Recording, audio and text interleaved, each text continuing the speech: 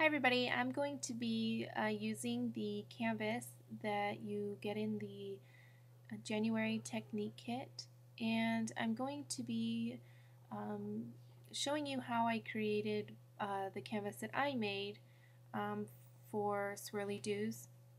And so what I'm doing is I'm just using some multi-medium and just applying it with a paintbrush onto the stamp, and then I just stamp randomly on the canvas.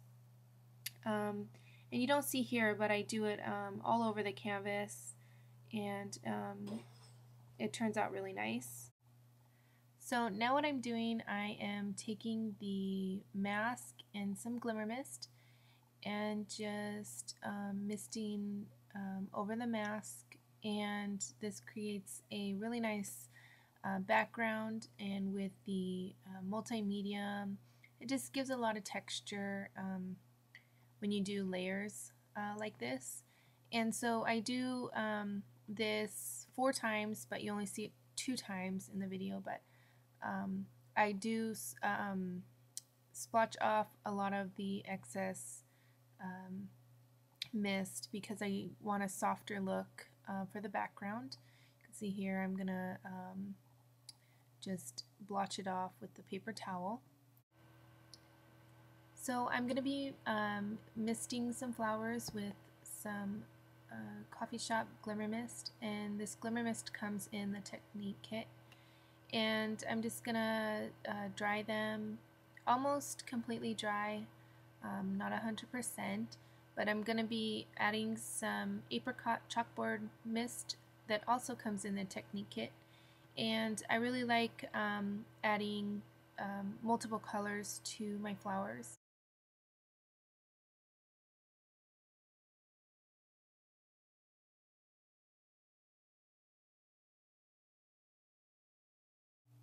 Okay, so now what I'm doing is I'm going to be stamping on the flowers with some gesso, and I found that if I layer the flowers on the stamp instead of stamping directly onto the flowers and then turning the stamp over and applying pressure that way, I like the look better.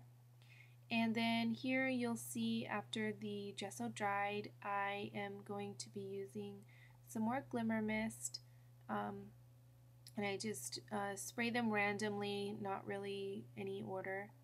And then now I'm going to be layering the flowers together, and it creates a really just simple flower, but because I did the stamping and the glimmer mist, the flowers turn out really pretty.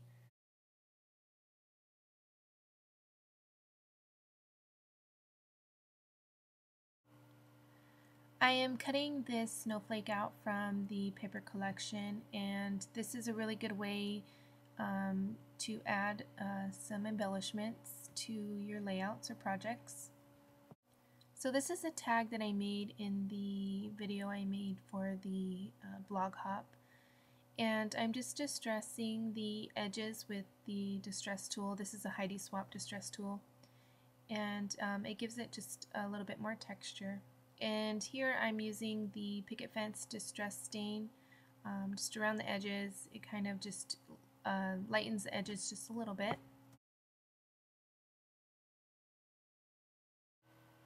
So here I am adding the photo to some pattern paper. The pattern paper comes in the main kit, and then I'm just layering the snowflake on the back of the picture. So here you could see I have a Prima flower that comes in the kit, and then I'm just adding the flowers that I made earlier around the picture as well.